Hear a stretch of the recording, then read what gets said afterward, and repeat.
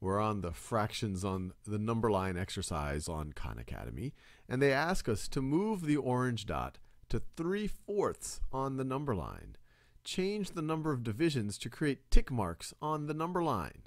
So let's see what's going on here. So I have the space from 0 to 1 on the number line. And if I want to move it to 3/4, what I would first want to do is divide the space between 0 and 1 into fourths, into 4 equal sections.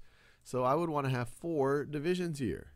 And there you have it, 4 divisions. I typed in the number 4, and they have 4 equal divisions. 1, 2, 3, 4. And so this is going to be a fourth, that's another fourth, that's another fourth, and that's another fourth.